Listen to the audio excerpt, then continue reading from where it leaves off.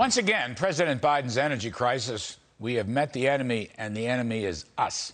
Joining us now to talk about it, Alex Epstein, founder and CEO of the Center for Industrial Progress, and he's got a new book out, author of Fossil Future.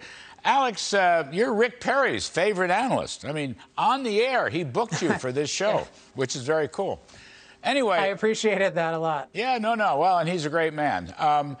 So I've said at the top of the show, and I want to talk to you about it, my argument now is, all right, Putin has done a lot of bad things, don't get me wrong.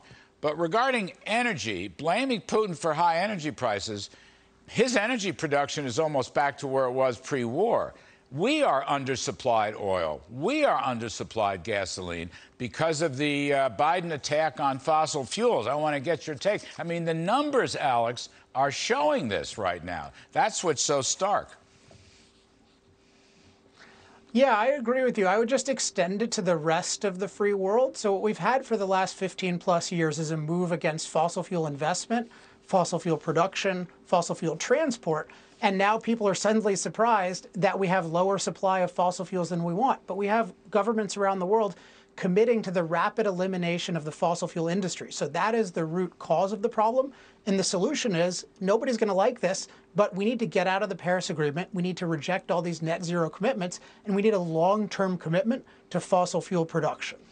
Is the absence, Alex, the absence of that long-term commitment to fossil fuel production, is that what's holding back the energy companies?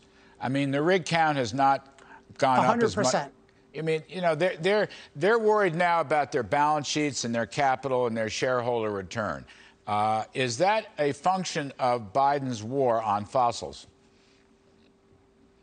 I would say Biden and, yeah, much of the rest of the world. I mean, you can include the UN as part of this, the whole global anti-fossil fuel movement. Also include the whole ESG movement. I mean, these companies want to make money. Oil prices are high. They would love to make investments. They'd love to drill as quickly as possible. But this is an administration that ran on, I guarantee you, we're going to end fossil fuel. And they haven't retracted that at all. They're just upset for the moment because they have bad polls. But they need to retract and reject their whole agenda. Then you'll see the spigots flowing. You know, we're still roughly 1 million barrels short of where we were in oil production pre-pandemic, okay? 1 million barrels short. We're also short on gasoline production. Now, if the Energy Information Administration, the EIA, inside the Energy Department, they were predicting at one point that we would get to 15 million barrels per day, I think by 2023 or 2024. Suppose we had gotten, you know, we were back to 13 right now, on our way to 14. What would that do to oil prices? What would that do to gasoline prices? Putting aside Vladimir Putin, what would that do right there? It's hard to say exactly, and I don't like people who claim to say exactly, but we know about the supply of oil is it has a very big impact on the price when it goes up and when it goes down. And so everything you can do to liberate oil production makes a very, very big difference. In your research, by the way, how do you treat nuclear? I think nuclear has amazing potential. What we've seen, we had the experience of the 1970s where nuclear was a very low cost and reliable source of electricity.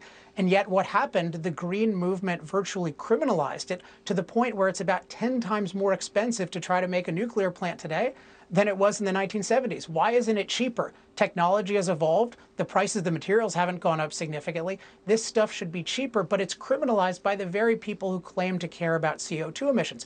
This is one point I think Secretary/Governor Perry got from my book. This is not a movement about carbon. It's a movement that believes that all human impact on Earth is evil, and that ultimately leads to opposing all forms of energy, opposing fossil fuels, opposing nuclear, opposing hydro, and also opposing mining, which is the entire basis for solar and wind, which require record amounts of mining. Yeah, so if they had their way, Alex, there would be no growth, complete stasis. I mean, that's the way I read this. The reverse. Yeah, I mean, they're anti-growth, period. I know they're anti-capitalism, but they don't want any progress, really. This is like a Dark Ages thing. And it should be called the regressive movement. I really resent this being called progressive. It's because the human beings progress by impacting the earth, making it a more abundant and safe place.